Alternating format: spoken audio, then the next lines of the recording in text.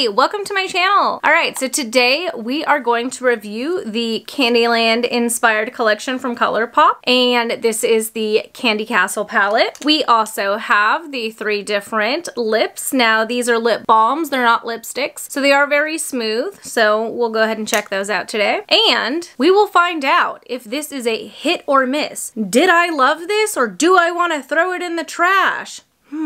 Seems like there's strong feelings in this video. I guess you'll have to watch the whole thing and find out why. All right, enjoy, guys.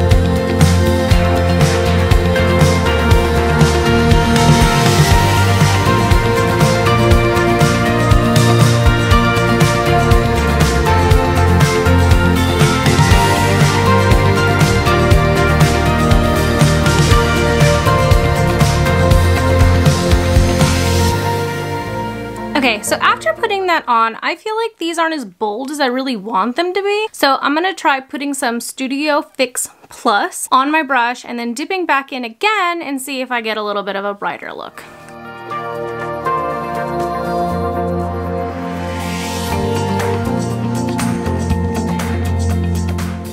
Alright, honestly, I feel like that's a mess. I feel like it's taking stuff off. Alright, so let's try that again.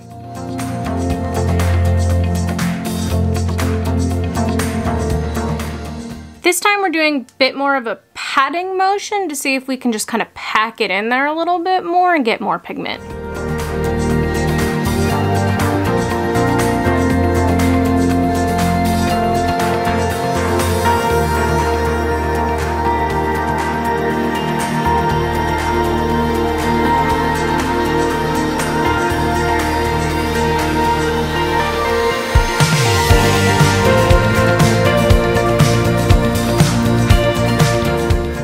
Alright, so on the bottom we're going to do purple into pink.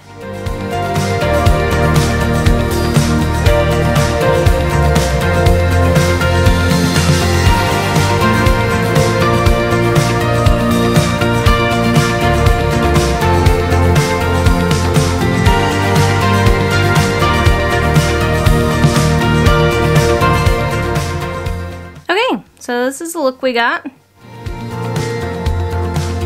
We have 3 options for lips. We have a peachy color, a super pink color, and a little bit of a darker color. Okay, so now that we've finished the eye, we're gonna go in with Peppermint Frost for the lips. So this is the finished look that we have. So as you can tell, that took me a little bit of work to get this, and even still, this is not the eye look fully that I was going for. I mean, it is, but I just wanted the colors to be a little bit more bright, a little more vibrant. It took a lot of work to get this look, so I wasn't really excited about that part of it. All right, so one more time, we're gonna go ahead and take a little bit of a closer look to see how this looks.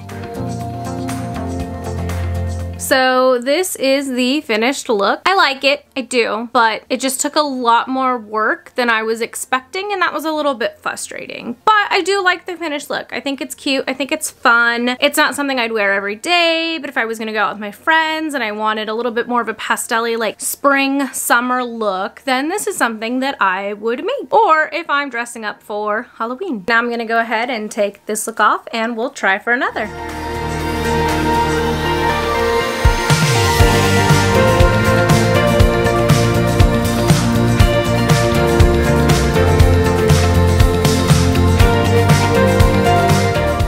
Come on, nut. She got pigment. Yeah, she does.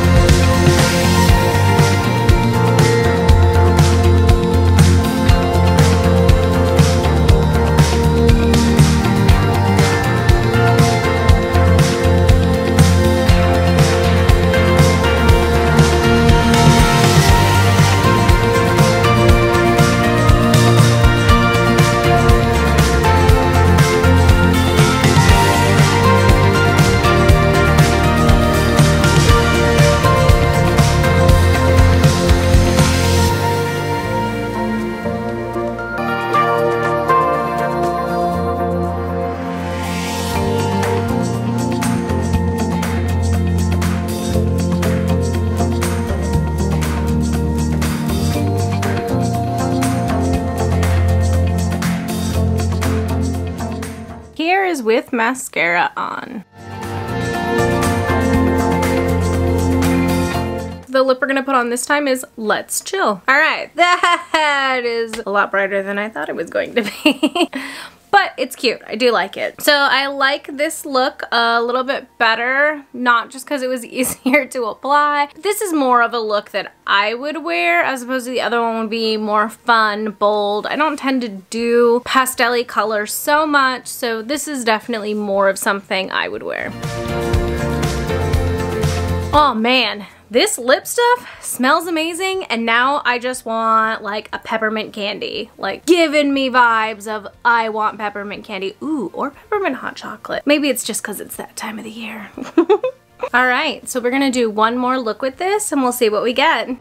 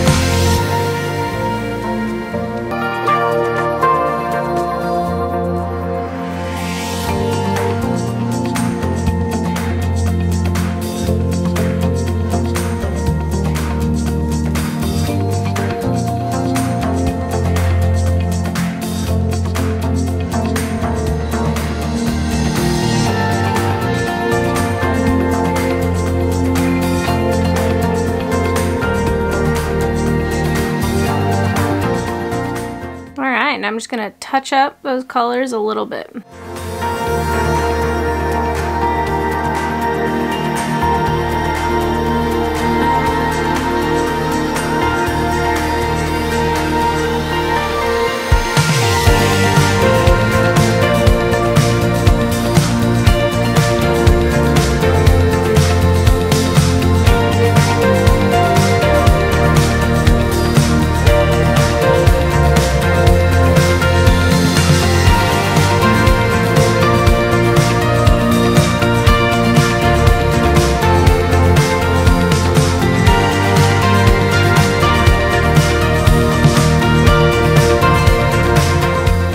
This is the finished look with mascara.